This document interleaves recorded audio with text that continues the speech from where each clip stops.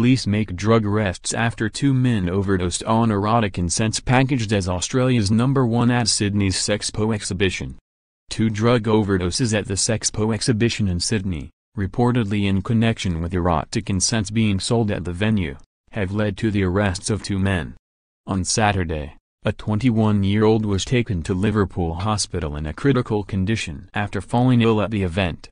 Another man, 24, was treated at Bankstown Hospital, and both of the men have since been released from hospital. Police released an image of erotic incense packaging which was being sold at the Darling Harbour venue and which they believe was involved in the overdoses of the 2 men. The package label says that it does not contain any psychoactive or prohibited substances. Following an investigation, Sydney detectives arrested 2 men at the venue on Sunday after allegedly finding cocaine and another unidentified substance.